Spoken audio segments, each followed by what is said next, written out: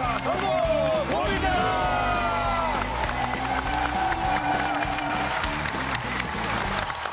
어떻게 오늘 한 분 한 분 저희가 모셨는데 공교롭게 네 분 다 미인을 모셨네요. 아나운서 이정민.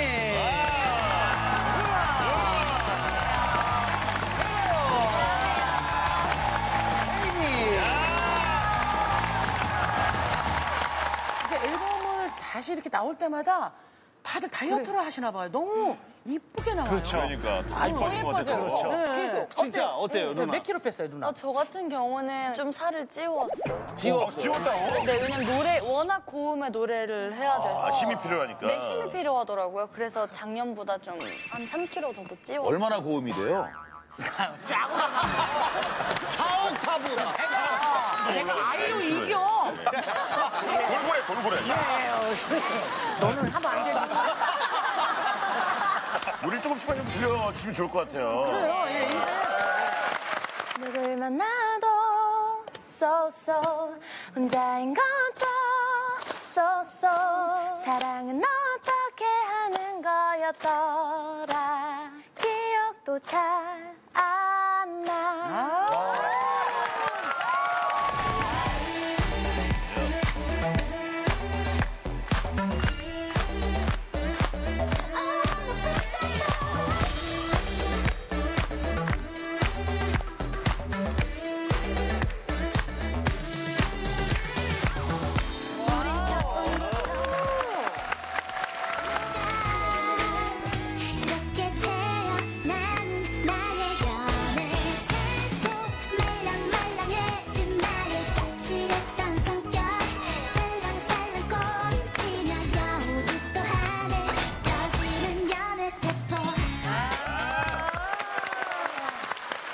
예, 하여간 뭐 연애세포군, 지방세포군 커지는 것이죠. 이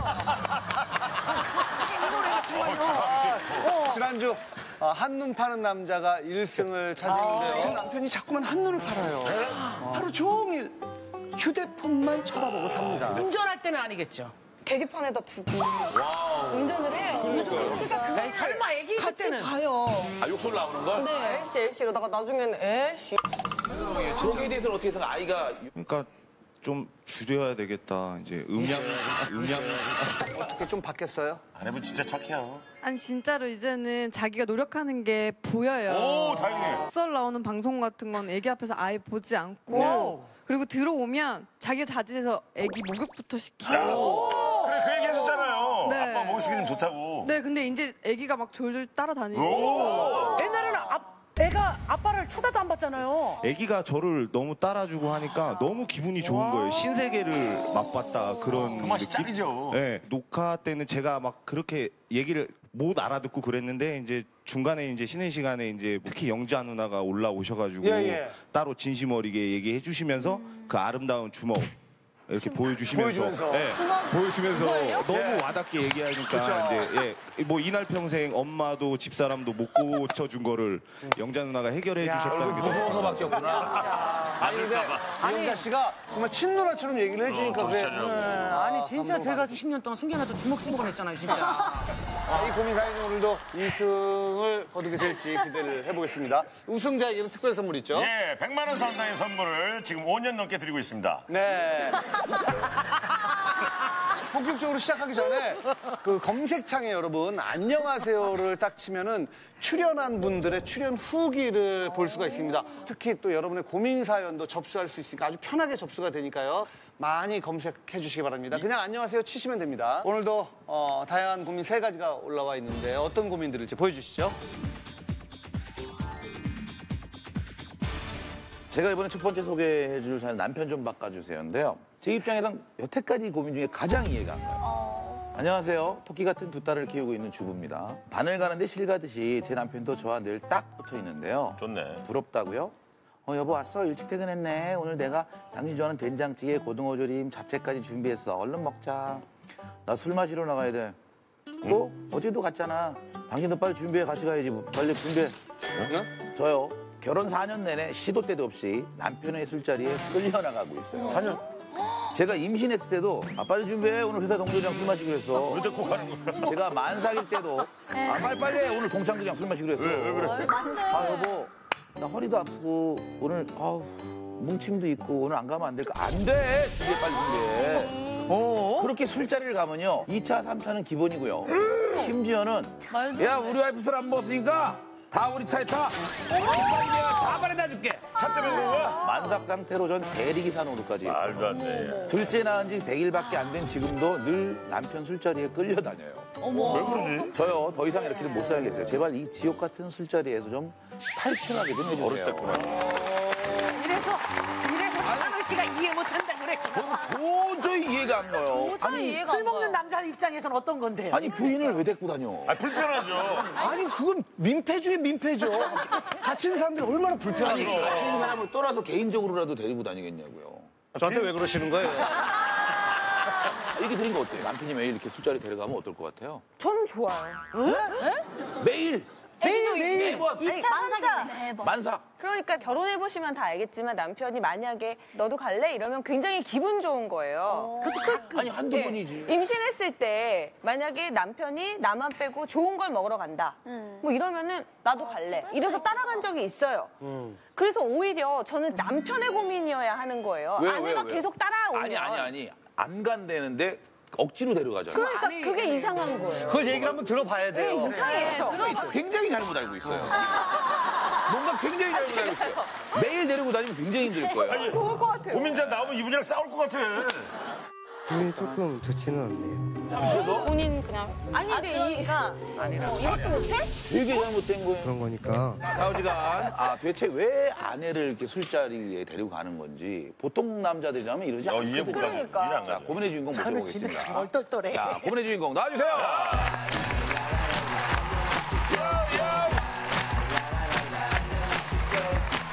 근데 이제 보통의 지금 말씀하신 것처럼 보통의 아내분들은 술자리 안 데려가서 속상해하거든요. 불만이죠. 예. 아, 근데 좋은 것도 한두 번이지. 제가 이제 일주일 내내 술을 먹거든요. 남편이. 하루도 안 빼놓고? 네, 하루, 진짜 하루도 빠짐없이. 근데 제가 한 번은 달력에 체크를 해봤어요. 네. 근데 3달 동안 한 번만 안 먹었더라고요. 무슨 날이었어요? 그러면은 90 아픈 날? 네. 아픈 본인이 아픈 그럼 그 90일 중에 89일을 다 나간 거예요? 거의 다 나갔어요. 그러니까 뭐 임신 안 했을 때는 뭐 거의 그냥 나가고. 어때요? 이래도 괜찮아요? 저는 아직까지는 좋아요. 솔직한 거예요.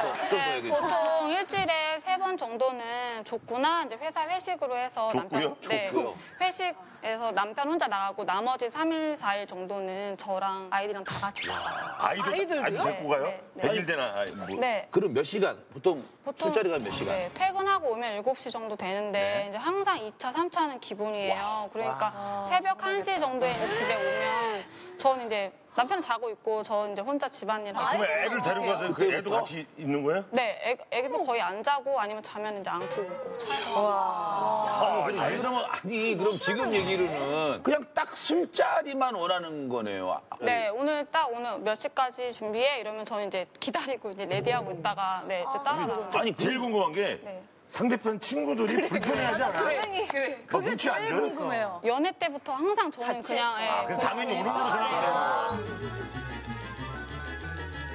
나 못 간다. 힘들다. 해본 적 있어요? 안 간다고 그러면 이제 뿔난 사람처럼 분위기 험악하게 만들고 분위기가 험악해지면 애기가 이제 울거나 이제 그러잖아요. 근데 본인은 빨리 나가야 되는데 애기가 울고 이러면 애한테 4살 애기한테 딸이 짜증- 4살이에요? 네. 지금 이 아이 건배할 줄 알 거예요. 맞아. 건배 사달라. 그러니까 애들 야쿠르트랑 지금 사이다랑 넣어갖고 애가 지금 배운다.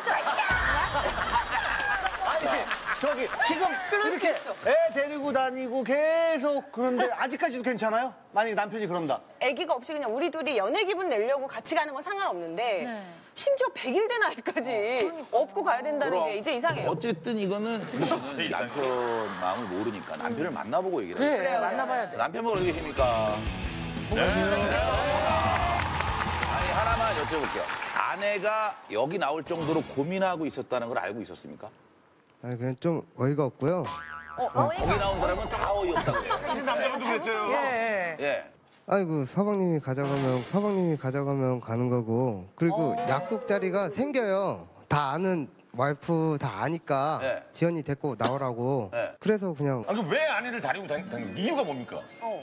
저도 혼자 나가는 게 편하죠. 근데 혼자 나간다고 하면 왜 나가냐고 술 먹을 때 계속 전화 오고 씻을 때도 없이 그러니까 데리고 나가는 게 편합니다. 그렇게 심오한 뜻이. 정말로 혼자 나가시면 계속 전화하세요? 아니 그렇진 않고요. 예. 12시 넘었는데 한 번? 한 번, 두 번. 근데 본인은 잔소리가 그냥 아예 싫은 거예요. 네, 내버려 둬야 된다는 그런 거고. 그럼 내버려둘 생각은 있는 거예요? 나가기 싫은 거니까. 둬봤어요. 근데 남편이 술 먹으면은 이제 대리를 부르잖아요. 근데 대리 기사님이 이제 1시간 동안 빙글빙글 돌다가 못 찾아서. 잠이 드니까. 안 일어나니까. 네, 그래서 파출소 가서 이제 연락이 와가지고 간 적도 있었고 이제 차 밑에서 그냥 잠이 든 거예요. 차 밑에서 그냥 잠이 든 거예요. 본인 그냥 차 밑에. 다행이네 본인 차라 누가 안 네. 남의 차 보고 누가 지나가면 어떡해. 차 밑에서 잠든 적도 있고 위험하네. 그리고 이제 집에 와서는 이제 오줌을 오줌을 어디다 써? 아무데나 이제 싸요. 문제가 있네. 남자들이 취하면 냉장고 문 열고 하고 아니, 그런 것처럼 아무데나. 그 어디 남편분은 냉장고예요? 괜찮아요. 다 얘기해주세요. 어디에 그래요? 텔레비전에다가 TV요? 있고요. 조심해요. 감전돼요. 그리고요. 거실 매트리스랑 매트리스는 어떻게 빨 수도 없잖아. 그리고 제가 혼수로 가져온 가방이 있는데 혼수 가져온 명품 가방. 가방을 열고 쌌어요? 가방이 이렇게 열려 있었는데 거기다가 이렇게 조준해서 실을 조준해. 아니 근데 이 정도시면 솔직한 얘기로 그냥 사회 통념상 주사가 심하신 편이에요. 네, 맞아요. 그렇게 주사가 심한 남편을 둔 아내들은 잔소리를 할 수밖에 없어요. 매일이잖아요. 매일. 월화수목금 토일 다. 그러면 전화할 수밖에 없는 아니 거예요. 아까는 좋다며요. 저렇게 드시는지 몰랐어. 그러니까 안 나가면은 집에 사람들을 불러요. 그래서 뭐 연속 3일 내내 불러서 이제 술을 먹거나 제가 이제 가야 되고. 그리고 제가 만삭 때 첫째 만삭 때 이제 일을 아기 낳기 전날까지 일을 했거든요. 와우. 직업이 있어요. 네, 어린이집 교사를 이제 했었는데 이제 그거를 하고 이제 끝나고 왔는데 남편들이 술을 먹고 있잖아요. 그 사람들이랑. 집에 돌아왔는데 먹고 있어? 12시였는데 오후 12시. 밤 12시인데. 근데 오히려 남편은 너가 눈치 줘가지고 그냥 갔다고 오히려 저한테 화를 내더라고요. 본인한테 만삭으로 이제 일하고 들어왔는데 네, 네. 12시인데 술 뭐야? 남편 왜 그랬어요? 아니 그 남자가 친구 데리고 와서 술도 먹을 수 있는데 네. 마누라 인상 쓰고 있으면은 좀 제 체면이 좀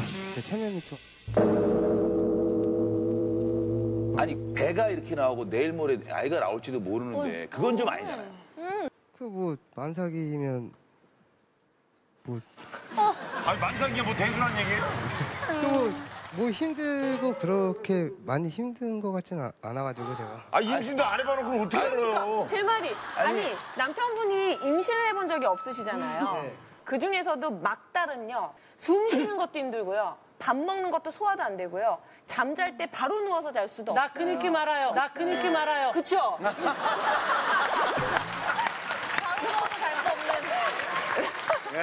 그리고 이제 술자리가 끝나면 이제 본인은 이제 편하니까 차에서 잠이 들잖아요. 근데 항상 깨우는데 이제 안 일어나게 되면은 저희 집이 3층이거든요. 빌라. 3층인데 이제 제가 만삭이잖아요. 그래서 차 흔들어서 깨우다가 이제 안 일어나면은 이제 날씨가 쌀쌀할 때였거든요. 그래서 담요랑 이런 거 다 갖다 줘가지고 덮어주고. 너무 착하다. 근데 안 일어나니까 계속 시간마다 가서 깨워도 아니 이제 안 이러면 잔소리를 안 할 수가 없죠. 지금까지 얘기를 들어보면 거의 개거든요. 아니 그 차에서 이불 덮어준 것도 솔직히 그 날씨가 추웠는데 계속 깨워서 일어날 때까지 깨워갖고 올라가야지. 저 거기서 잤어요. 아니 안 일어난 거는 죽을 수도 남편이잖아요. 깨웠어요. 그러니까 일어날 때까지 깨워서 데리고 가야죠 저를. 그러니까 시간 안 일어나요. 아니 근데 남편이 술이 약한 건지 진짜 많이 드시는 건지가 궁금해서 주량. 그래요. 소주로 따지면 몇 병 정도 드세요? 많이는 못 먹고 한 2병 조금 넘게 먹어요. 2병 두 병 정도 먹으면 그렇게 드시는데 돼요? 기억이 안 나요? 2명을 먹고요? 그렇게 기억이 끊길 정도로 먹을 때는 데리고 일로 와요. 우리가 알려줄게 어떻게 먹는 건가. 자기가 당신은 술 못 마시는 거예요? 드시지 마세요 이제. 1차, 2차, 3차까지 한 7시간 정도 되면 그동안 뭐 하고 있어요? 아니, 완전히 꺼다놓은 보리자루라고 무슨 그러잖아요. 생각을 해요? 그냥 저는 하나의 인격체인데 이거는 그런 것도 없고 시키는 대로 그냥 해야 되고 사람들 앞에서 이제 무시를 하거든요. 무시를 해요? 어떻게요? 네. 남자는 뭐야? 뭐 이렇게 얘기를 하면은 남자는 하나는 여자는 딱 이거를 이렇게 바라는 거예요. 그런 그럼 뭐라고 얘기해요? 얼마 전에 우리 왕 왔었잖아요. 어이없어 그냥 웃죠. 네. 저는 처음에는 이제 대답을 해줬었어요. 뭐라고요? 그냥 웃으면서 뭐 땅 이렇게 얘기를 했어요. 여자는 그러면 땀 이렇게요? 근데 제가 근데 받아치긴 하죠. 뭐 땅값이 비싸다 뭐 이렇게 얘기는 했는데 값이 비싸다. 아이고 착하다. 아이고. 지금 대답도 안 해요. 지금 대답도 안 어이가 하고. 없어서. 그 소리를 하게 좀 만들어요. 뭐 저를 막 뭘 시킨다던가. 예를 들면 본인에게 네. 거기 물 좀 줘 이런 거? 네, 기저귀 좀 집어줘 이런 거? 네, 그런 거. 그런 걸 집어주면 되잖아요. 그걸 집어주면 하늘이 무너져요?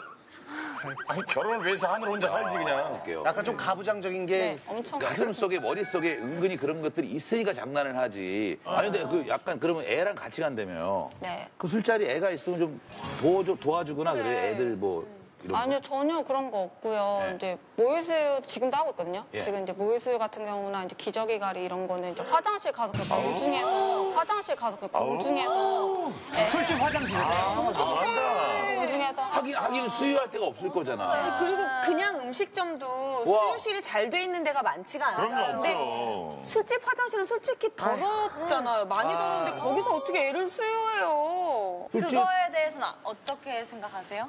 누나 화났다? 뭐 저는 그 술 먹는데 일단 집중을 해야지 되는 거고 술 안 그러면 먹었으니까. 아니, 근데- 아이 모유 수유를 화장실에서 하는 게 아무렇지 그러니까 않아요? 냄새 나자. 내 아이의 그 위생이나 이런 거 걱정 안 돼요? 알아서 잘 하니까.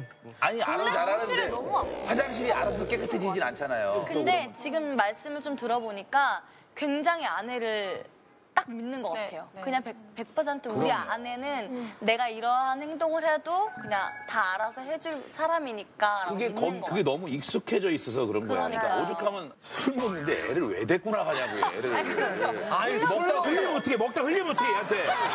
그거는 나중에 자지도 않아 계속. 그러면 안 돼.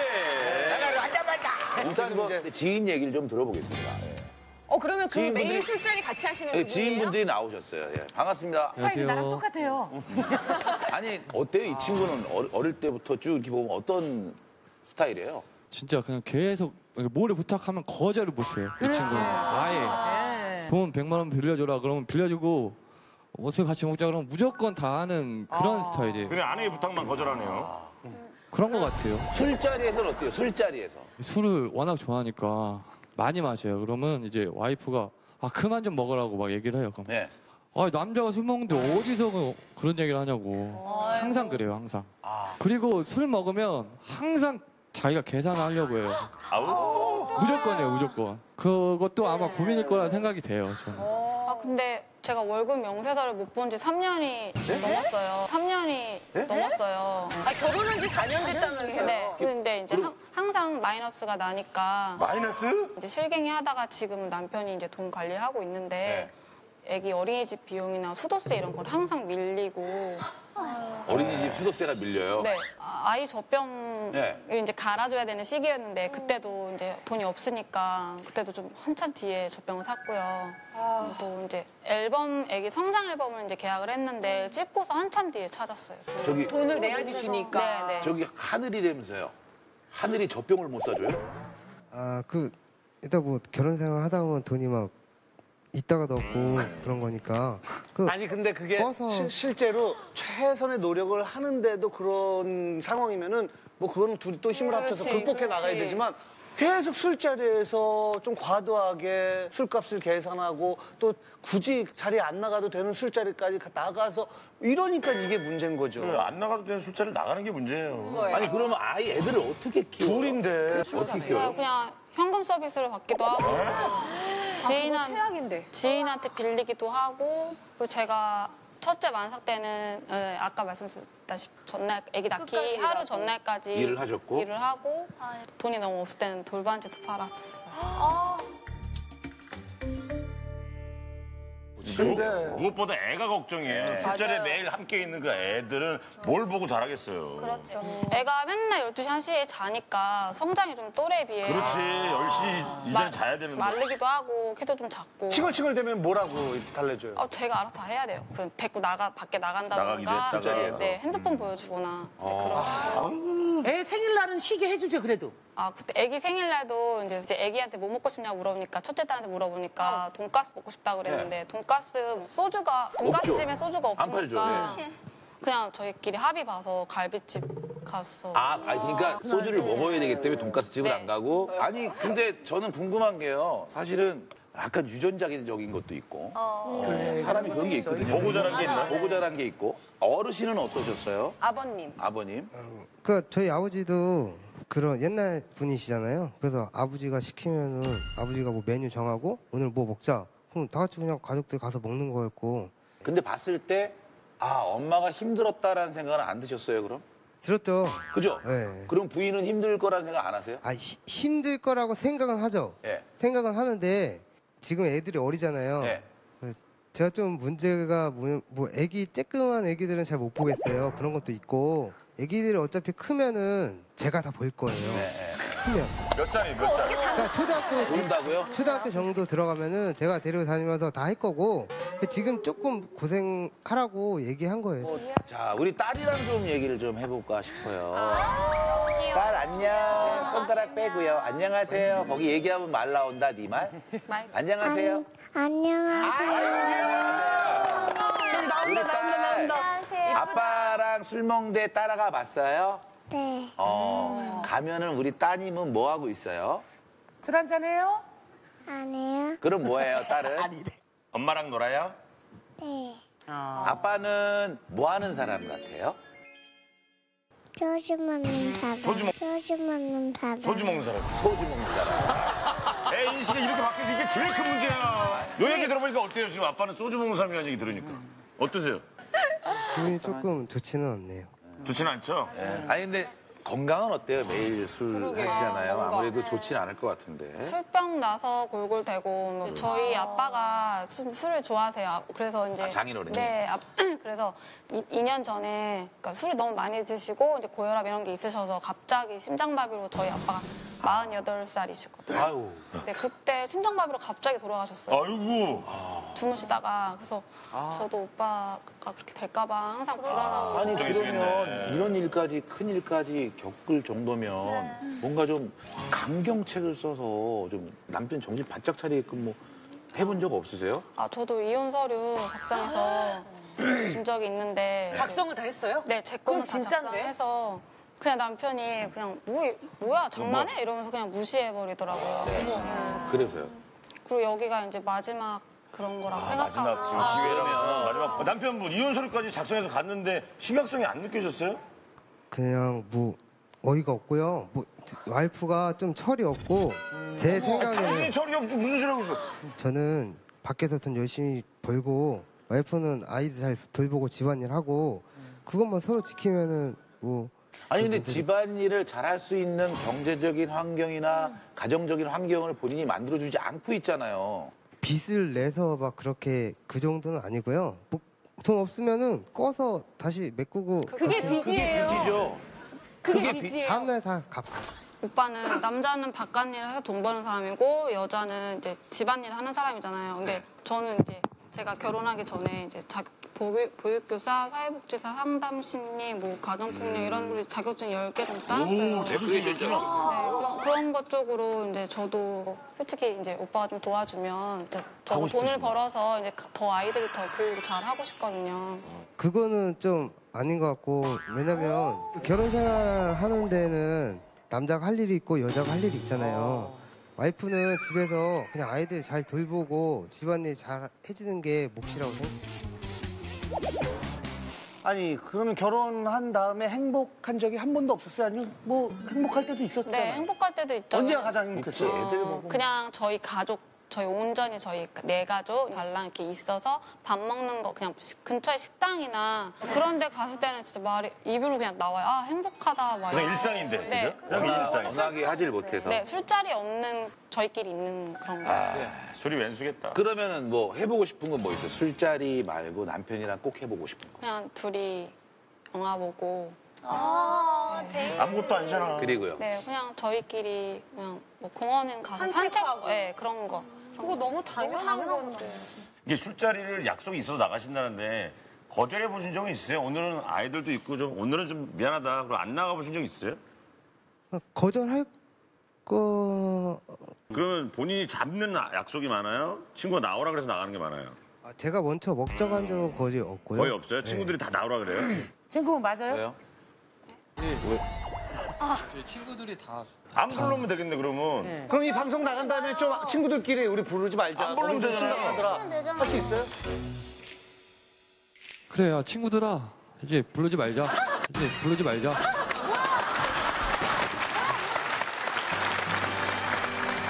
딸이 박수 쳐. 딸이 박수 쳐. 자, 마지막으로 하고 싶은 말씀 있으면 하시죠. 오빠, 우리 여기가 지금 솔직히 집안 망신인데 나온 이유는 이제 아이들도 그렇고 이제 우리를 위해서 나온 거거든. 오빠가 좀 주 3회 이런 식으로 좀 이렇게 술 먹는 거를 좀 줄여줬으면 좋겠어. 오빠 건강을 위해서. 자, 어쨌든 일단 게스트 한 분씩 혜인이부터 할까요? 저는 당연히 고민이라고 생각을 하고 부디 술을 안 드셨으면 좋겠어요. 네. 백아연 씨 너무 고민이라고 생각하고요. 지금은 육아를 안 도와주시고 나중에 자식들이 크면 도와주신다 그랬는데 조금 크면 애들이 아빠 안 볼 거예요, 아마. 맞아요. 자, 루나. 어렸을 때 안 놀아줬기 때문에. 예. 저도 너무나 당연하게 고민이라고 생각하고요. 저도 결혼 생활하고 있는 사람으로서 당연히 고민이라고 생각하고요. 왜냐하면은 힘들게 살아도 부부끼리 돕고 살면 괜찮아요. 근데 그렇지. 한 사람이 그렇게 다 누리고 한 사람은 다 희생하고 그런 관계는 어느 순간 깨져요. 당연히 지금 깨지죠. 터지실 것 같아요. 그래서 고민이다. 네. 예. 그냥 한 말씀만 드리면 애들 생각하세요. 아직 어리잖아요. 보는 것들이 있을 거고. 우리 주인공의 고민이 이해가 된다면 버튼을 눌러주세요.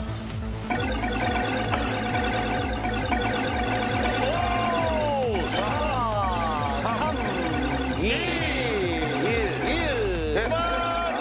자, 남편분도 오늘 좀 느끼는 게 많을까 합니다. 마음속에 있는 말씀 한마디 해주세요. 진짜 솔직하게. 지현아, 일단은 남자가 할 일이 있고 여자가 할 일이 있어.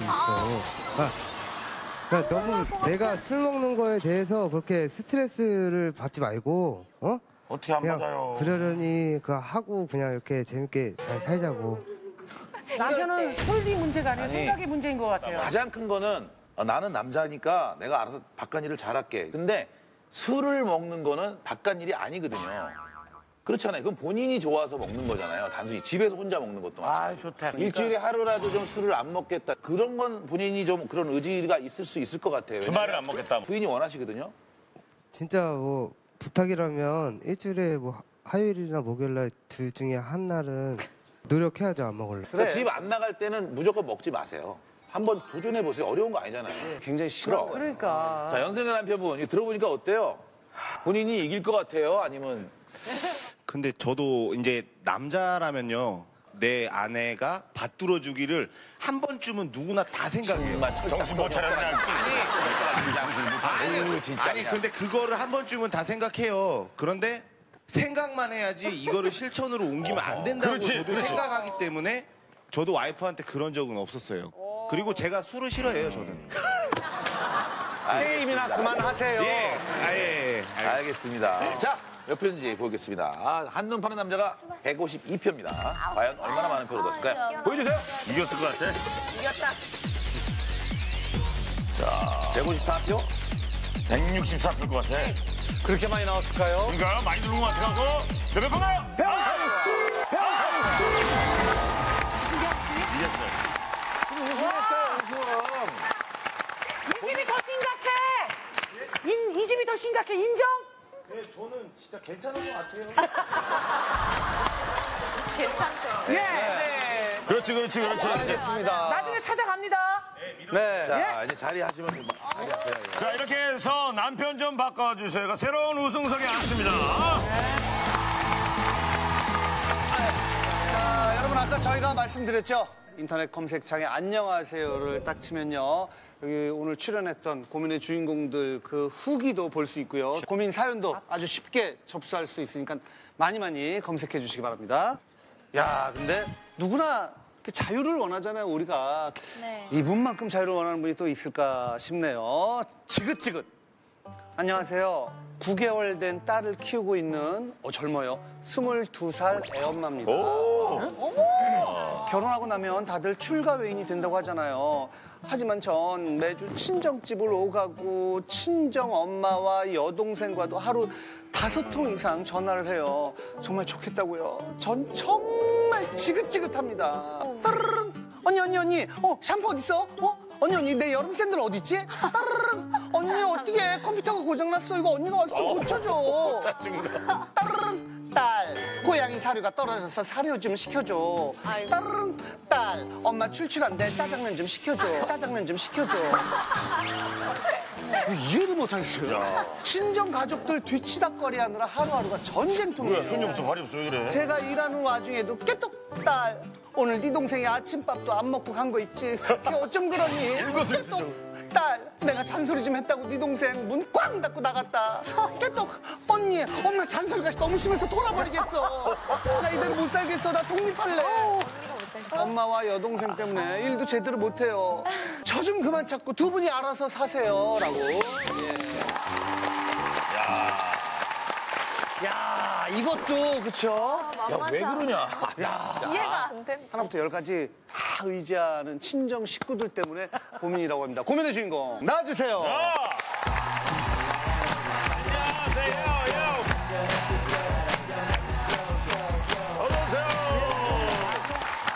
아니 근데 최대한 그 엄마 입장, 여동생 입장을 이해하려고 했는데 딱 하나 이건 뭐지 했던 게 짜장면을 시켜달라고 했던 건 저희 집이랑 이제 엄마 친정집이랑 대전에서 끝과 끝이에요. 예. 근데도 이제 배달 음식을 시켜 먹을 때마다 저한테 부탁을 하시거든요. 왜 그러지? 그래서 저는 그때마다 이제 제가 일일이 어플 그 동네로 찾아가지고 알려드리거든요. 엄마 여기 맛집이니 드셔봐라. 그렇게 얘기하고 또 보통 평균적으로 하루에 4-5통은 와요. 근데 각자? 네, 각자 엄마랑 동생이랑. 총 8통, 10통인 거네요. 그쵸. 잠깐 하고 끊는 게 아니라 한 번 하면 20분. 한 번 하면 20분.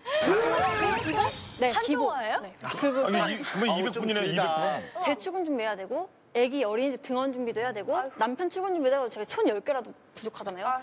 근데 그때 전화가 오시면 진짜 시시콜콜한 얘기 하시는 거예요. 그냥 어제 네 동생이랑 이런 일이 있었는데 네 동생 아침부터? 네, 또 동생 나름대로 전화 와가지고 언니 나 엄마랑 이런 일이 있었는데 엄마 또 이 소리 하더라. 나 진짜 솔직히 한 집에 사는 사람 제가 아니라 저 둘인데 왜 저한테 아침에 이렇게 얘기해서 상담원. 네, 제가 너무 황당하고 좀 아침마다 진짜 힘들거든요. 유난히 뭐 엄마랑 그 동생이랑 많이 이렇게 좀 부딪히나 봐요. 툭하면 싸워요, 정말. 지적을 되게 많이 하시는 편이세요. 동생은 또 그걸 이해를 못하니까 또 삐져갖고 방 확 들어가 버려요. 그러면 또 저는 엄마한테 가서 엄마가 좀 이해해. 각자 개성이 있으니까 동생한테 가가지고 유라 네가 좀 이해 좀 해. 또 둘 사이 계속 그 일을 하신 거예요? 네, 진짜 어린이집 다닐 때부터. 어린이집이 몇 살이 가는 거죠? 내가 볼 때는 네다섯 살? 어머니가 되게 어린아이 같은 성향을 갖고 있으신가 보다. 제가 어렸을 때 이제 어머님이 혼자 저희를 키우셨어요. 그래서 제가 거의 가장의 역할을 했거든요. 막 큰 딸로 장녀니까. 동생도 저한테 아빠 역할 의지하고 비슷하게. 이러니까 자연스럽게 그렇게. 그러면 엄마랑 동생분 입장도 또 한번 들어보도록 들어봐야죠. 하죠. 안녕하세요. 예. 아니, 짜장면은 도대체 왜 부탁하는 거예요? 진짜. 근데요, 맛집을 진짜 잘 알아요. 이렇게 연결해서 시켜주는 게 더 그러면 맛있더라고요. 저기 둘째 동생이 그 얘는 안 해요. 안 시켜요.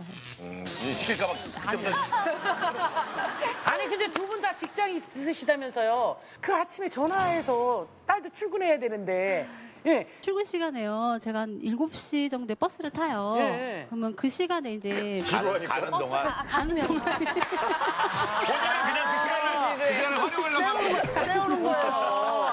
심심하니까. 동생은 아침에 왜 전화하는 거예요, 언니한테? 운전 중에 이제 노래를 듣는 것보다 저희 언니 목소리를 듣는 게 하루를 시작하기에 뭐 변한 게 때문에 없으니까. 둘이 많이 제일 부딪혀요, 그런데?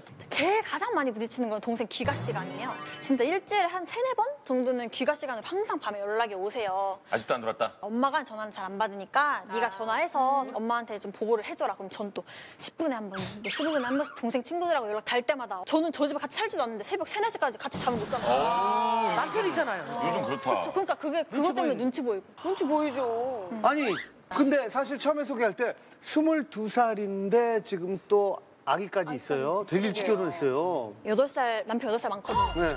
8살 많은 남편을 만났어요. 근데 이제 남편을 만나니까 이제 처음으로 이제 포근함이라는 거를 느낀 거죠, 남편한테. 그래서 이제 남편이 8살 사이라는 나이 차를 극복을 하고 연애를 하게 됐는데 예. 덜컥 아이 가졌다는 걸 알게 된 거예요. 예, 예. 그래서 너무 놀래고 무서웠는데 한편으로는 아 이제 벗어나겠구나, 해방이다, 약간 이런 생각이 드는 거예요. 그럴 수 있죠, 충분히. 그래서 살게 됐는데 역시나 여태까지 지금. 그냥 딸한테 직접 전화하거나 문자하거나 뭐 그러면 안 돼요? 하은이한테 먼저 얘기하는 게 아니라 제가 먼저 전화를 하는데 알았어 들어갈게 이렇게 하고 안 들어와요. 네, 언니는 친구들 연락처 다 알고 있고 다 가지고 있고 하니까 전화를 하는 거예요. 늦은 시간에도 어쩔 수 없이. 작은 딸 걱정해서 하는 거네. 네, 그러면 이제 제가 정해놓은 룰이 12시예요. 새벽 2시, 3시까지 잠 못 자고 있다가 그대로 그냥 출근하는 경우도 많았어요. 2시, 3시까지도 안 예. 들어와서. 아니, 작은 딸이 좀 문제긴 하네. 그 작은 딸. 아무리 그래도 저도 직장인인데 퇴근 시간이 11시예요, 저는. 아, 11시요? 네. 근데 11시에 일이 11시에 퇴근인데 12시가 통보는 좀. 출근은 몇 시인데? 출근은 아니 아침에 출근해서 6시에 퇴근할 때가 있고 11시에 퇴근하는 날이 일주일에 4-5번 되는데 항상 엄마는 제 귀가 시간 30분, 1시간 전부터 전화를 하시거든요. 아이고. 오히려 제가 친구들한테 미안한 상황이 더 많아지는 거죠. 얘가요. 제가 얘를 많이 단속하는 게 중학교 2학년 때 중2병을 엄청 심하게 앓았어요. 아이고. 12시 넘어서 막 밤에 큰딸이랑 얘 찾으러 다니고 막 이랬었어요. 아, 전적이 있구나, 좀. 네. 중학교 2학년 때 그런 거면은 좀 센 거거든요. 왜 그렇게 방황한 거예요? 중2라? 중학교 1학년 때 제가 친구를 사귀어가지고 그 친구네 집에 처음 놀러 갔는데 그 친구네 부모님이 결혼기념일이셨어요. 근데 같이 케이크 나눠 먹으면서 피아노 치시면서 두 분이 같이 노래를 부르시고. 보기 쉽지 않은 관계거든요. 너무 진짜. 왜 하필 그 자리 놀러 가가지고. 지금도 없지 않아요.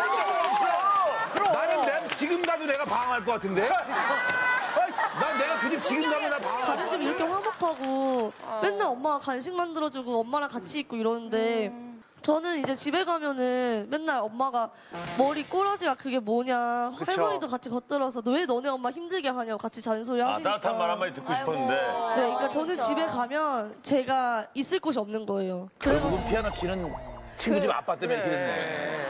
그 친구는 걔네 아버지는 지금도 쳐준대? 네, 지금도 아직 이제 기타까지 배우셔가지고 색소폰이랑 그분 부인 지금 고민일지도 몰라. 여기 나올지도 몰라. 맨날 악기 한다고. 그 밑에 집은 층가서 자, 오늘 뭐 할머님도 이렇게 옆에 나와주신 것 같은데. 안녕하세요. 예, 마이크. 우리 큰손녀 고민 이해가 돼요? 아, 이해되죠.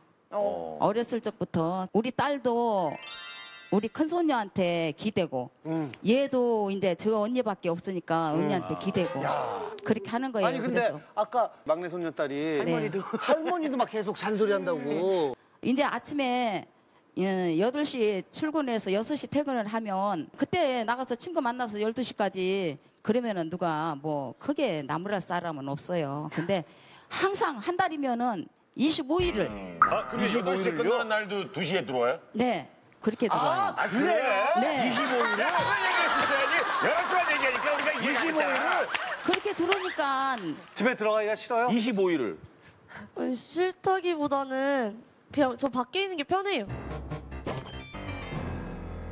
놀고 싶은 날 사실 저희도 이제 어쨌든 사회생활을 하는 거니까 막 진짜 놀고 싶은 날에는 엄마를 이해시키려고 노력을 많이 하죠. 근데 그런 노력을 혹시 했었는지. 제가 늦게 들어간다는 걸 자체에 대해서 아예 이거 닫고 계셔가지고 얘기를 들어주시질 않는군요. 네.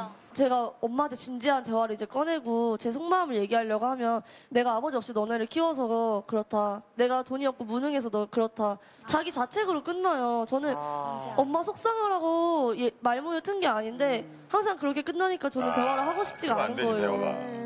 그리고 제가 또 할머니한테도 이렇게 진지하게 얘기를 하고 싶어서 말문을 트인 적이 있어요. 근데 할머니가 좀 서운하셨나 봐요. 제가 할머니 때문에 안 들어오는 줄 알고 할머니가 그날 그럴 거면 그냥 내가 나갈게 이러고서는 새벽 2시에 짐을 싸고 나가셨어요. 짐을 나가셨다고요, 할머니가? 네. 그래서 그때 이후로는 제가 할머니한테도 말 못하게. 서운해하실까 봐 아무 말도 못 하겠는 거예요. 말하면 집 나갈 것 같으니까.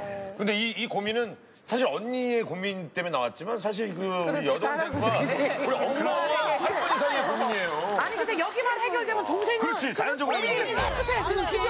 왜냐면 여기는 고민 아니 그러니까 사실 근데 참 이게 엄마 입장에서는 엄마가 진짜 아빠 없이 키우는 게 얼마나 힘들었겠어요. 엄마도 딸 둘 키우면서 힘들었던 얘기 좀 해보세요. 제가 혼자 이제 돈도 벌어야 되죠. 아빠 역할도 해야 되죠. 엄마 역할도 해야 되죠. 근데 모든 걸 다 짊어져야 되는 거잖아요. 그러니까 안 해본 일이 없는 거예요. 그래서 지금 사실 제가 힘든 일을 지금 사실 못 해요. 이 손목 양쪽에 터널 증후군이 왔어요. 일을 너무 많이 해가지고요. 너무 많이 쓰셔서. 예. 그리고 이렇게 이따가 힘들거나 막 그럴 때면 이제 좀 큰 딸을 많이 찾게 돼요. 어렸을 때부터 이제 남편 대신 뭐 이렇게 의지를 많이 예, 해가지고 그래서 지금도 이제 큰 딸을 많이 의지하게 되는 것 같아요.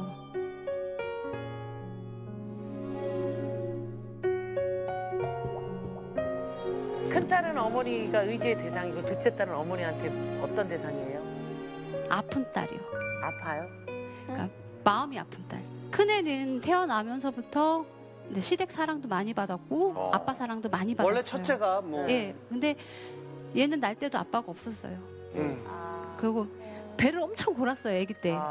그리고 아기 때 또 많이 아팠고 그래서 내가 정말 못 해주고 못 먹이고 신경도 못 써주고 사랑도 못 해줘서 자꾸 아픈 것 같아서 얘를 보면 마음 많이 아파요. 근데 어머니 저도 어머니가 6살 아버지가 6살 때 돌아가시고 나서 저희 사남매를 저희 어머니 혼자 다 키우셨는데 저도 막내였으니까 많이 아팠어요 진짜로.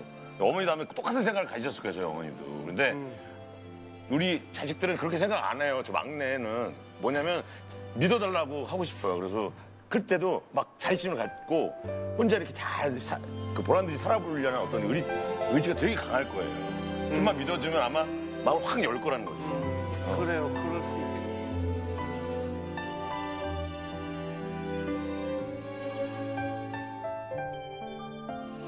잘 키웠네요. 아유. 근데 참. 사실 큰 딸밖에 없잖아요. 그러면 너무 일찍 결혼해버렸고 엄마가 얼마나 당황했겠어요. 또 이렇게 나한테 의지하는 거 이해해주면 안 돼요? 누구보다 저희 집 가정사를 잘 아니까 이해는 가요.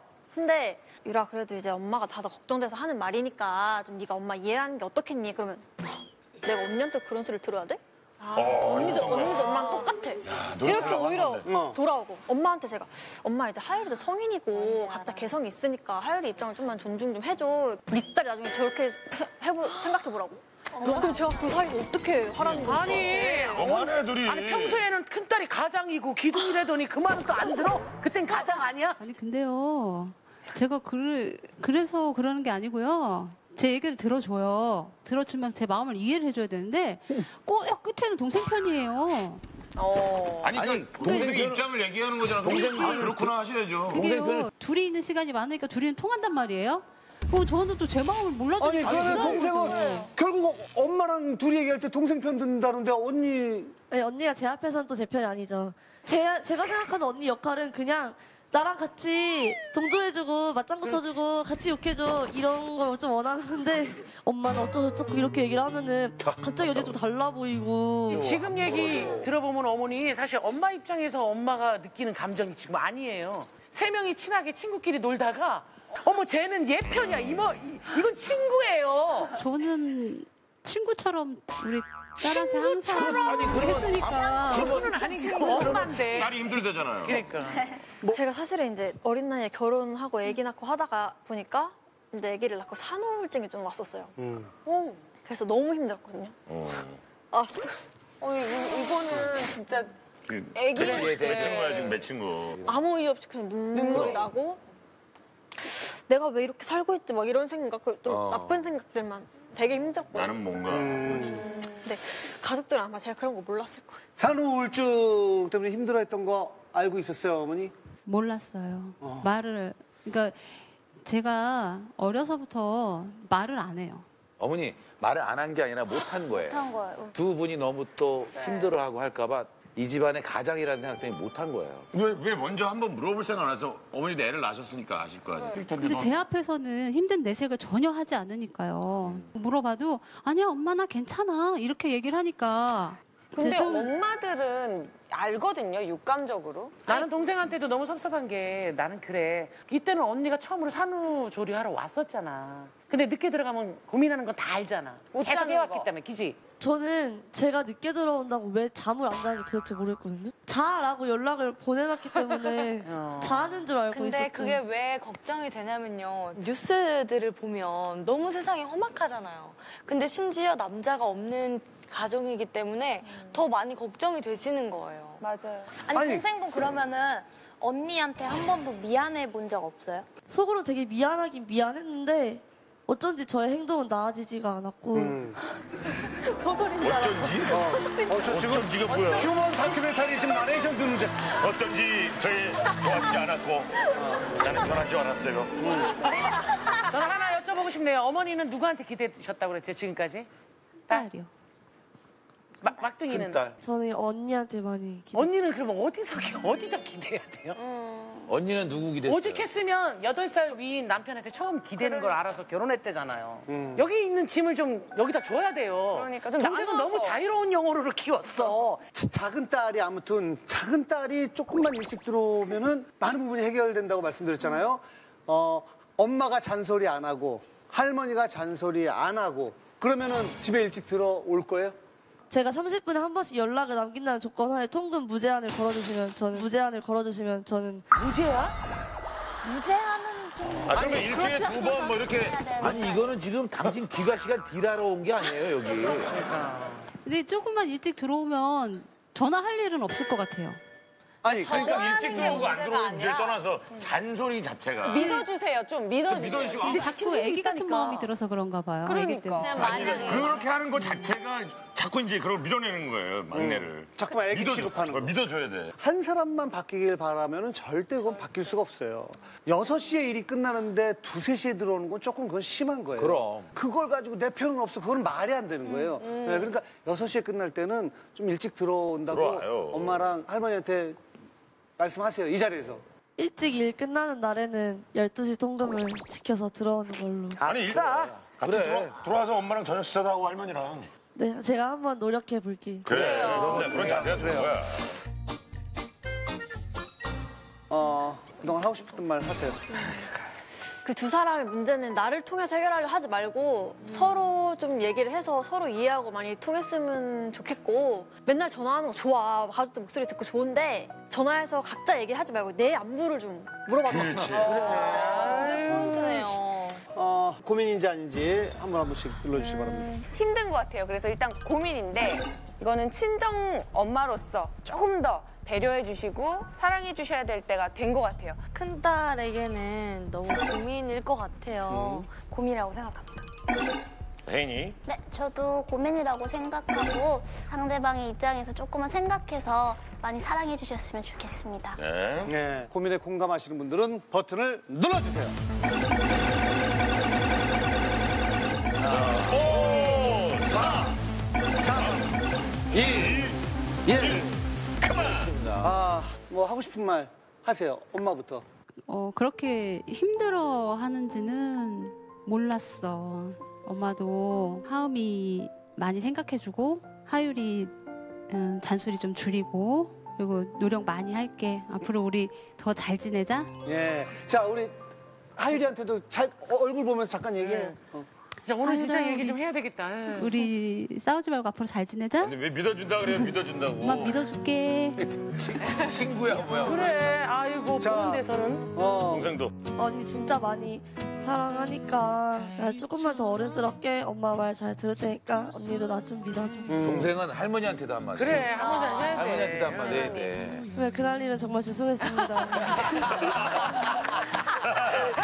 할머니 진짜 많이 사랑하니까 할머니 너무 저한테 서운해하지 마세요. 사랑해요. 자, 과연 얼마나 많은 표를 얻었을지 결과 보여주세요. 그래도 대충 넘어서. 제목이 어저께선 지긋지긋이야. 아, 너무 뭐 있네. 자, 신발 신고. 아유, 우리 큰딸 화이팅! 네. 파이팅. 제목이 엄마가 뿔났답니다. 예. 안녕하세요. 인생이 고된 63살 주부입니다. 전 요즘 하루하루가 너무 지옥 같아요. 네, 어머니. 바로 딸. 딸 5 끝에 얻은 누뚱이 아들 때문입니다. 어느 날 갑자기 우리 아들이 이런 말을 하더라고요. 엄마, 저기 나. 그 아빠 돼. 나 결혼할래. 무슨 소린데? 금이야 오기야 키운 아들이 갑자기 20살에 애 아빠가 되고 평온했던 제 인생은 산산조각이 나기 시작했습니다. 아직 철부진 아들 부부 집에 가서요. 손주 돌보랴, 청소해주랴, 이것저것 밑반찬 만들랴. 식모살이도 이런 식모살이가 없습니다. 애 아빠라는 녀석은요 어떤 줄 아세요? 아이고 이 녀석아, 아이 그놈의 게임 좀 그만요. 아 진짜 말 시키지 마. 게임 캐릭터 키워야 된단 말이야. 네 애나 좀 키워야지. 캐릭터를 왜 키워 그거를. 아 진짜 애는 엄마가 보면 되잖아. 아이고 하루 왼종일 컴퓨터 앞에 앉아 날밤을 새고요. 심지어는요 띠리리리리리 엄마 나 돈 좀 줘. 옷 사야 돼. 띠리리리리리 엄마 나 돈 좀 줘. 핸드폰 요금 내야 돼. 아휴 아무래도 제가 아들을 너무 오냐오냐 키웠나 봅니다. 이 철없는 아들 녀석 제발 정신 좀 차리게 도와주세요. 이렇게 보내주셨네요. 예. 자 일단은 어머님을 한번 모실게요. 네네네. 예, 자 어머니 나와주세요.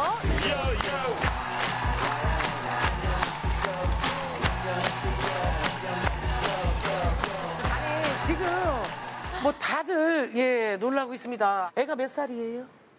애기요? 예. 이제 100일 지났어요. 아이고, 이제 100일. 얼마 안 이쁠 때네. 딸이 5명이라고 들었는데 그만큼 되게 어렵게 얻은 아들이실 것 딸 같아요. 5 낳고 이제 우리 아들을 참 43세 낳았어요. 내가 43세. 수술하다 죽을 뻔도 했지. 마취가 않겠어. 아이고. 예, 그래가지고 나가지고 금이 오기야 키워놓으니까. 그렇지, 금이 오기야. 아우. 예, 하라는 공부는 안 하고 친구들하고 오토바이 타고 다니면 사고 났죠, 지르고. 아니 애 가졌다는 얘기 듣고 어떠셨어요 어머니? 기가 막혔지요. 그날 그랬겠죠? 기억나세요? 그러니까 세상에 엄마한테 할 말이 있다고 네. 앉아보래요. 네. 아 그래서 난 너한테 더 놀래고 저길 것도 없으니까 말해봐라 그랬더니 그 전에 많이 놀래서. 엄마는 상상도 못했죠. 상상도 못했지 나는. 나 걱정하지 말고 말해봐. 뭔데? 그랬더니 애기 생겼어 이래. 사람 미치를 노리시지. 세상에 이거 무슨 날벼락이야. 내가 너 거짓말이지? 내가 그러니까 진짜래요. 소음파를 보여주는 거야. 컴퓨터를 뜯어갖고. 그 자리에서 보여줬어요? 예. 준비. 나는 못 믿겠다. 그거 내가 어떻게 믿냐? 그럴 줄 알고. 그러니 기가 막히는 거지 내가 그랬어요? 사실을 알 때가 몇 개월 때요? 9개월. 그럼 다음 달에 애가 나오는 거네요. 그 조카 사진이 9개월 사진이에요? 예. 어머님은 몇 살 때 결혼하셨어요? 저는 18에 저기 해가지고 19에 낳았어요. 우리 큰딸을. 엄마 지금 여기서 엄마가 제일 빨라요. 거기 결혼은 아주 세상이네요. 내가 옛날이고. 예. 아니 근데 집안일도 지금 막 도와주신다면서요? 네. 그러니까 이제 한 11시나 12시 좀 올라가지. 우리 아들네를. 가보면 참 한심해 죽겠지. 그냥 밤새 그냥 컴퓨터하고는 세상에 자는 거야. 세상도 모르고. 야, 참 미쳤다. 저 이제 좀 치워주고 모욕도 시켜놓고 아직은 서툴잖아. 애기 그럼요. 모욕시키는 거. 모욕시켜주고 이제 반찬거리 좀 해주고 이제 이렇게 하고는. 아들은 그때까지 자고 있고 게임에서 밤새. 그러니까 나 왔다 간 것도 몰라. 일 안 해요, 일? 돈 안 벌어요, 아들? 안 벌지요. 지금 군대방 갔다 왔는데. 아니, 알바도 안 해요, 어머니, 알바. 알바는 뭐 해봤자 뭐 오토바이 타고 하는 건데 오토바이 면허를 취소됐어. 아, 배달 알바. 아, 그럼 생활비를 어떻게 해요, 어머니? 생활비? 생활비를 내가 대주고. 아이고야. 또 이제 그 나머지는 우리 사돈이 이제 얼마씩 주고 그래. 사돈이 또 도와주고. 네. 그렇게 해서 이제 해나가고. 집은요, 집. 첫 번째 지금 사는 집. 집은 내가 이제 1억 1천짜리 전세를 얻어줬지. 어머님이 네. 전액을 다. 내 노후 대책한 거 그걸로 다 집으로 온 거야. 고스란히. 살림살이 다 사주고. 내가 아주 잘 나오셨네. 미치고 근데 돌아버린 그 내가. 아까 사연에 보니까 막 엄마 나 핸드폰 카드 없어. 이건 뭐지? 그러니까 그것밖에 아니에요, 글쎄. 그렇게 해줬는데도 컴퓨터가 막 빨리지가 않대나. 그거 사야 된다고. 120만 원을 달래는 거야. 그래, 뭐 하려고 그거 살려고 그러냐. 있는 거 쓰지. 그러니까 알바를 했는데요, 그걸로. 그걸로. 또 120만 원 줬지. 근데 그걸로 알바를 했어요? 해기 뭘 해요, 해기는. 왜 나한테 그래요? 왜 건드려? 나 물어보는데 나한테 왜 구했대요, 우리 형한테. 그러니까 120만 원 해줬고 예. 또 핸드폰 값. 그래놓고 또 핸드폰 값이 밀렸어. 8만 원 돼. 왜냐면 이게 몇 개월 밀려야 정리되지. 또 그거 내야 되니까 뭐 어떻게. 그렇잖아. 또 해줬어. 자오지가 나한테 다 뜯어가는 거야, 아주. 그러면 어머니 여기 나오기 전에 좀 따끔하게 매질을 하든 혼을 내든 하시지 그러셨어요. 아이고, 그러면 내가 당해요. 그거 못 당한다니까. 당할 수가 없으면 주지 말아보지 그러셨어요? 아니 엄마 입장에서 또 그럴 수가 안 주면 또 있나요? 살살거려요. 어디 이렇게 해야 되는데 엄마 꼭 들어가야 되니까 엄마 한 번만 빌려줘. 빌려달래, 이제는 빌려달래, 나한테. 네, 이제는 정말 달라달라 하다 자기도 미안한지 빌려달라고. 예, 딸 하다가 마지막에는 우리 막둥이 아들 만나볼게요. 애기 한번 어디 계세요? 여기요. 애 아빠 맞죠? 네, 지금 100일 된 딸 키우고 있어요. 아니 근데 나는 이해가 안 가는 게 왜 게임만 해요? 알바 같은 거 안 하고 왜 게임만 하고 뭘로 있어요? 가야지. 하는 게임이 RPG 게임이다 보니까 계속 잡고 있으면 강해져서 몇 시간 하루에? 계속 잡고 있으면 강해지네. 하루에 몇 시간이에요? 10시간 잡고 있는 것 같아요. 그럼 또 무기 이제 팔아먹고 그러려고? 네, 그게 무기 장난 알바요? 아니에요, 그게. 무기가 그것 때문에 10시간 잡고 있는 거예요. 근데 본인이 그 게임을 잡고 있을 때 네. 진짜 잡혀야 될 아이는 100일 된 아가인데 그 네. 아가는 누가 봐요? 애기 봐요, 저도. 아내가 대부분 보기는 하지만 진짜 보기만 하는 네, 거야. 그런 것도 있고 그런 것도 제 무릎 위에 앉아 있는 경우도 있어요. 애기한테 전자파 안 좋은데. 며느리도 오늘 같이 왔어요? 네. 며느리 몇 살이에요? 동갑이에요. 아, 동갑. 20살? 네. 안녕하세요. 그리고 우리 며느리도 남편 때문에 고민입니까? 엄청 고민되는데 솔직히 기저귀 값이나 분유 값이라도 벌어왔으면 좋겠는데 하루 종일 게임만 하고 있으니까 너무 답답해요. 그래도 제일 답답했을 때가 언제예요? 저희 친정에서 애기 옷이라도 사 입히라고 돈을 주시는데 그럼 그걸로 살라고 하면 애기 옷 많은데 뭐하러 애기 옷 또 사 이러고 이거 레고 원래 10만 원 하던 건데 세일해서 얼마 하는데 나 이거 사주려고. 장난감? 레고 장난감이요? 네. 아니면 막 진짜 반찬 투정도 엄청. 갑자기 방청객 한 분이 여자분이 놀러와서 생활비도 엄마가 다 대주신다는데 네네. 맞나요? 애기 낳고 나서부터 계속 도와주니까 그게 이젠 좀 많이 익숙해졌어요. 아니 일은 해야 될 거 아니에요? 일 안 해요? 엄마가 도와주는 게 편해서. 엄마가 도와주는 게 편해서. 엄마가 도와주는 게 편하다고? 아니 당연히 편하죠. 엄마가 도와주는 게 편하죠. 야, 세상에. 엄마가 볼 때는 뭐 우리 아들이 좀 어떻게 했으면 좋겠어요? 빨리빨리 이렇게 결정하고. 이제 군대도 가야 되고 애기도 커가니까 저녁에라도 알바 있잖아요. 저녁에 해놓은 거. 예. 그런 거라도 해서 좀 저기 했으면 좋겠는데 컴퓨터 하고서는 그냥 그러고 자고 있는 거 보면 아주 내가 막 속이 뒤집어져 커지고 진짜 어떻게 해야 될지 모르겠어요. 그리고 말을 하면 이 용인지 말인지 이거 좀 그만 키우고 좀 애기 좀 봐라. 엄마가 보면 되지. 엄마가 보면 되지. 애기는 엄마가 보면 되지. 그렇게 하면 그래요? 예. 야, 네가 좀 도와주고 그러면 안 돼. 그러니까 그런 것은 여자들이 하는 거지. 여자들이 하는 거지. 남자가 하는 거 아니야. 그렇죠. 남자를 하는 여자는 딱이야. 그럼 남자가 할 일 있고 여자가 할 일이 있는 거지. 근데 어머니 연세가 좀 있으시거든요, 사실은. 그죠? 좀 경제적으로 어머니도 좀 힘들 것 같다 이런 생각은 안 드세요? 누나들 모이면은 우리 집에서 돈 제일 많은 게 엄마라고 하니까 아이고야. 엄마한테 누나들이 늘 의지하게 돼요. 누나들이 그런 얘기를 했어요? 네.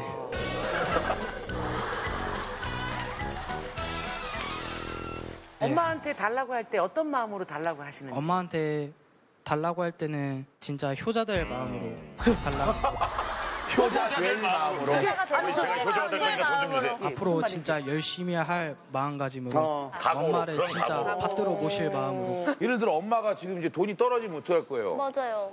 그때는 제가 엄마를 먹여 살려야 된다고 생각해요. 아니 그때는 뭘로 먹여 살리냐고 게임으로? 네, 안 그래도 알아보고 있어요, 일자리. 뭘 알아보자니까요? 안정적인 직장을. 네? 안정적인 직장을. 안정적인 직장을. 안정적인 걸로. 네, 일자리를 알아보면서 하고 있기는 한데 전화해 보니까 대부분 어리다고 안 받아주고 그냥 군대 미필자라고 군대 갔다 와서 연락 달라고 그러더라고요. 남자는 그런 경우가 있죠. 어차피 군대도 가야 되잖아요. 그러니까 네네. 조금이라도 벌기 위해서 이것저것 막 닥치는 대로 해봐야죠. 그럼. 이것저것 다 지금부터 해봐야지. 안정적인 거를 할 없어. 수는 없는 거니까. 배달일 같은 거는 하는데 그거 말고는 해본 일이 없어서. 그러니까 해봐요. 부딪혀봐야죠. 그러면 빨리 군대라도 다녀와야 될 것 같아요. 빨리 군필자가 되세요. 아니 예를 들면 요즘은 직업군인도 있잖아요. 그렇죠. 맞아요. 되게 안정적이고 사실 군대를 먼저 택하는 것도 나쁘지 않은 것 같아요. 어때요? 이 질문에? 솔직히 올해 말고 내년에 가고 싶어요. 왜요? 왜? 왜? 내년 봄, 가을. 그냥 더 즐기고 싶어요. 어떤 거요? 뭘? 좀 더 게임 하고 싶고. 말인지 네. 용인지 더 키우고 싶어요? 더 키워야죠. 용 더 키워야죠.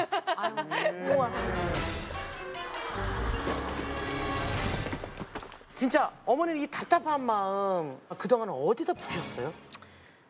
그러니까 원래 여행도 좀 이렇게 친구분들하고 다니시고 뭐 그럴 나이가 그러니까. 없어요. 그럴 나이인데 다닐 저기가 없어요. 내가 가장이나 마찬가지예요. 집에서 내가 그렇기 때문에 내가 움직이고 그래야 뭐든지 저게 되지 안 그러면 지금도 일을 하세요? 네. 그럼 뭐 하나 도 하시면서 그냥. 엄마 여행 가고 싶으셨어요, 어머니도 솔직히? 네, 가고 싶지. 내 평생에 가보지 못했던 거니까. 여행. 그러니까 너무너무 내가 정말 왜 이렇게 살았나. 내가 인생을 왜 이렇게 살았나. 이것밖에 안 되나. 그럴 때가 많지. 근데 아들 때문에 여행도 못 가신다고 하니까 죄송스러운 마음이 있겠어요. 제가 못 보내드리는 건 많이 죄송한데 나중에 진짜 나중에 돈 언제? 많이 대충 벌어서 얘기해봐요. 그래도 저희 아기가 그러니까 몇 년 3살 되기 전에는 3살이면 군대 가시잖아요, 내년에. 생각을 못했네요. 그러면 한 군대 애기 면회 여행 뭐. 잠깐 갑자기 생각하신 거예요? 쭉 생각했던 거예요? 확실하게 얘기를 해요. 쭉 생각했던 거는 네. 엄마 강남에 빌딩 세워드리는 거랑 너무 커. 네? 강남에 빌딩. 강남이요? 네, 최소한 엄마 몇 년만 기다리면 빌딩. 한 10년 정도. 우와. 10년에 강남에 빌딩을 세운다고요? 가만히 있어봐라. 군대 갔다 오고 10년이 올해도 꾸며. 너무 막연하게. 너무 황당한 얘기예요. 그냥 허황된 믿음을 갖고 있어요. 그러면 안 돼요. 굉장히 현실적으로 접근해야 그러면 돼요. 뭐 한 2년 안에 어머니 손 빌리지 않겠다 뭐 이런 식의 어떤 뭐. 어머니는 그렇게 빨리 여행을 아들이 보내주길 원하지 않아요. 일단 본인 스스로 이 가정만 잘 꾸미는 것만으로도 어머니는 아들에게 박수 쳐줄 거예요. 아까 전에 안정적인 직장을 찾고 싶다고 하셨잖아요. 혹시 꿈이 뭔지 되게 궁금해요. 저 그림 그리는 걸 좀 많이 좋아해가지고 그 세계적으로 유명한 웹툰 작가 되는 게 웹툰 작가. 그림 잘 그려요 어머니? 네, 그림 세계적으로 확실하네. 세계적으로 유명한 웹툰 작가. 본인의 꿈은 정확한데 노력해요? 어머니가 볼 때? 노력 안 했죠. 노력 안 하고 그림 그려서 올리는 거 이런 걸 다 사줬어요 제가. 예. 근데 그 순간뿐이지 안 해요. 안 해요? 예, 안 했어요. 근데 엄마가 안 볼 때 노력할 수도 있어 이게. 응. 네. 어때요 진짜? 엄마는 노력 안 매일같이 한다는데. 그려요 그림. 그래요? 매일같이 그리고 매일같이 연습하고 거의 일상의 게임 그림 이런 식으로. 게임은 10시간. 퍼센테이지. 게임은 퍼센테이지. 네. 게임은 10시간. 그 10시간 중에서 그림 한 4시간 정도 그려요. 노력 열심히 하네. 네. 아, 근데 저는 너무 궁금한데요. 도대체 어느 정도의 실력이신지. 저희 작가님들한테 사진을 좀 주셨죠? 네. 근데 연필이랑 지우개가 없어서 예. 볼펜으로만 그려가지고 아니, 볼펜으로 진짜 잘 그린 사람이 잘 그리는 보고 한번 좀 얘기 좀 해주세요. 예. 재밌어! 잘 그려! 대박, 잘 그렸네. 재밌어! 잘 그려! 대박, 잘 그렸네. 아, 잘 그리네. 재능둥이!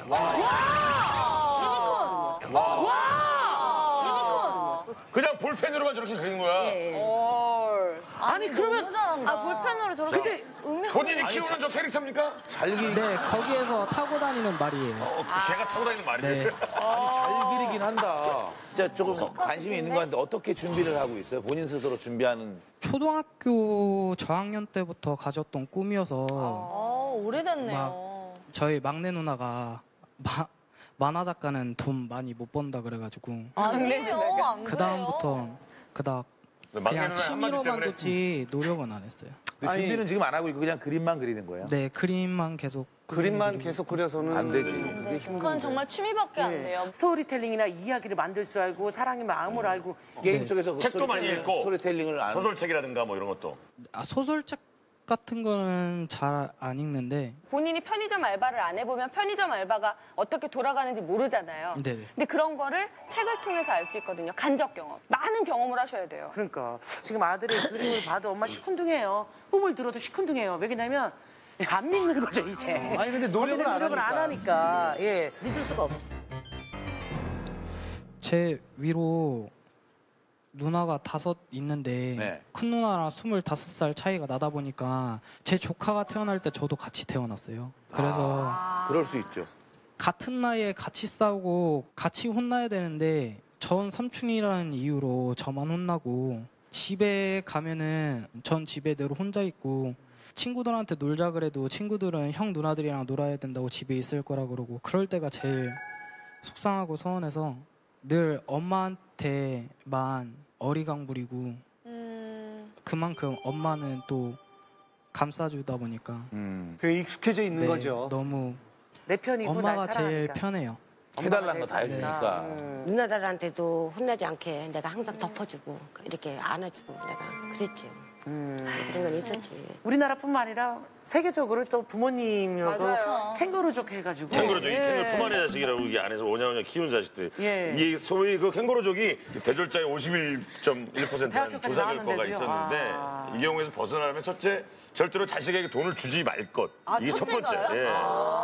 둘째가 자식의 어머니 잘 드셔야 돼요. 육아와 살림에 관여하지 않는 게 좋다고 합니다. 육아와 살림에 예, 벗어나는 방법. 어머니 얘기 들으셨잖아요. 돈 주지 말아라, 육아하는데 끼어들지 말아라. 어떻게 생각하세요? 그러니까 이제는 지들이 이제 벌어서 해 나가게끔 이제 돈을 안 주려고요. 내가. 앞으로? 예. 진짜 강하게 마음을 먹으셔야 예. 돼요, 어머니. 살아나가봐야 이 엄마 마음을 알고. 사람은요 어떻게든 살아요, 어머니. 그렇죠. 아들 어떻게 생각하세요? 이제- 지금 안 주신대요. 금전적으로 도움은 필요는 없는데 필요 없다고요? 네 그냥 지금 아내분 표정 보셨어요?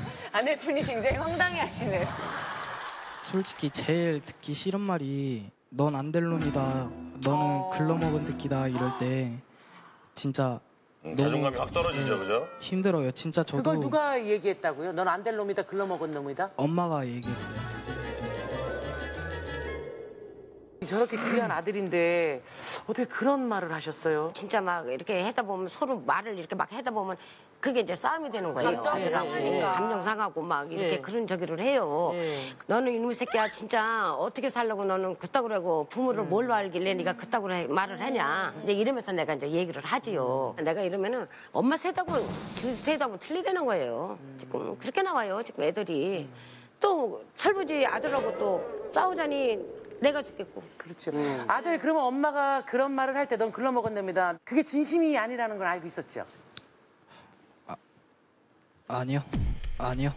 진심이라고 진심을 생각해요? 담아서 얘기를 해가지고 진심을 담아서요? 아니 그러면은 엄마한테 되게 못된 소리 한 적 있잖아요. 네. 그게 진심이에요?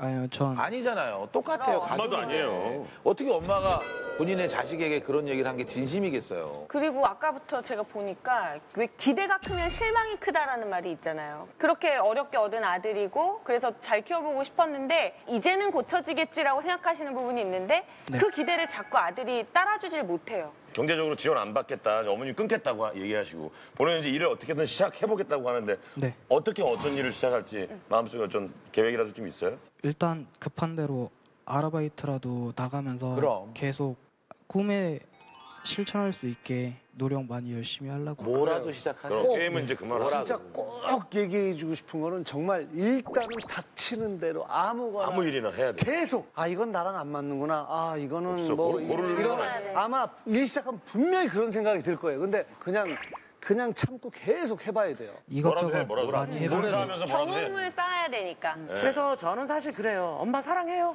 네, 많이 사랑해요. 사랑하지. 정말 많이 사랑해요? 네. 그러면 엄마가 왜 그 평생을 버는 돈 주고 집에 가서 일하고 빨래하고 왜 그런 것 같아요? 그만큼 절 사랑해서 그렇지. 그런 것 같아요. 그게 사랑이에요.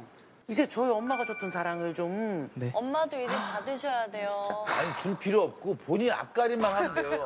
그게 주는 뭘 거야. 주려고 하지 말고. 네, 주려고 하지 마. 주려고 하지 마. 애나 잘 키우고 이렇게 며느리도 이제 중간에서 참 미안하지.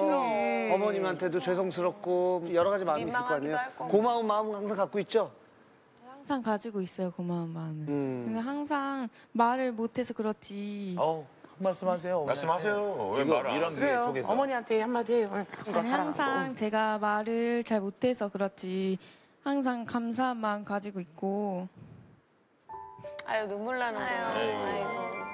어린 나이 얼마나 힘들겠어요. 아유, 힘들죠. 진짜. 힘들죠. 그래요? 아유 며느리는 잘 봤네 엄마. 너한테 잘 살면 돼요. 항상 감사하고 사랑해요. 네. 아이고 어머니도 한마디에 또 웃음까지 찢었어. 아들. 네. 이번에 진지하게 엄마한테 이런 시간을 빌려서 어떤 마음을 갖고 있는지 마지막으로 한마디 해봐요 엄마한테. 제가 엄마한테 많은 사랑 받은 거 다 마일리지처럼 적립해 놨으니까 꼭 열심히 노력해서 그래. 다 정산해 드릴게요. 사랑해요. 이 마일리지 오래 놔두면 없어져요. 네. 안 네, 없어지죠. 정민 씨부터 갈게요. 네. 고민이다 아니다. 조금만 아드님이 조금만 더 열심히 하는 모습 보이면 어머님은 금방 마음도 그럼. 풀리시고 더 도와주실걸요? 그래서 저는 그렇게 큰 고민은 아닐 거라고 생각합니다. 저도 X. 후회하기 전에 빨리 일도 구하고 진짜 어머님은 진짜 강남 필 때 그런 거 원하시는 거 절대 아닐 거예요. 뭔가 힘이 생겼으면 좋겠어요, 스스로에. 네, 그래서 저는 고민이다. 좀만 노력을 해서 시간을 아껴서 우리 어머니 짐을 경제적으로라도 조금만 덜어주셨으면 좋겠어요. 그래서 저는 고민이라고 생각합니다. 고민이었겠다, 힘들었겠다, 혼자 많이 우셨겠다라고 생각하시면 스위치를 눌러주세요.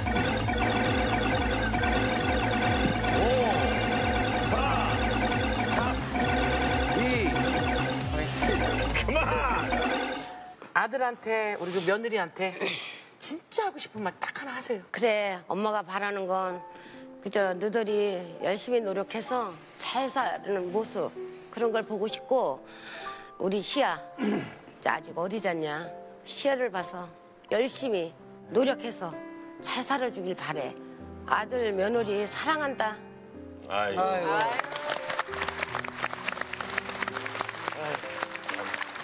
자, 과연 얼마나 많은 표를 얻었는지 네 보여주세요. 자, 엄마 불났다. 현재 154표. 남편 좀 바꿔주세요가 1위입니다. 오? 야, 총 200표 중에서 자, 이렇게 해서 남편 좀 바꿔주세요가 새로운 1승을 차지합니다. 장만한 사람만의 선물 드릴게요. 건강한 대한민국 고민 없는 그날까지. 안녕하세요는 여러분을 응원합니다. 감사합니다.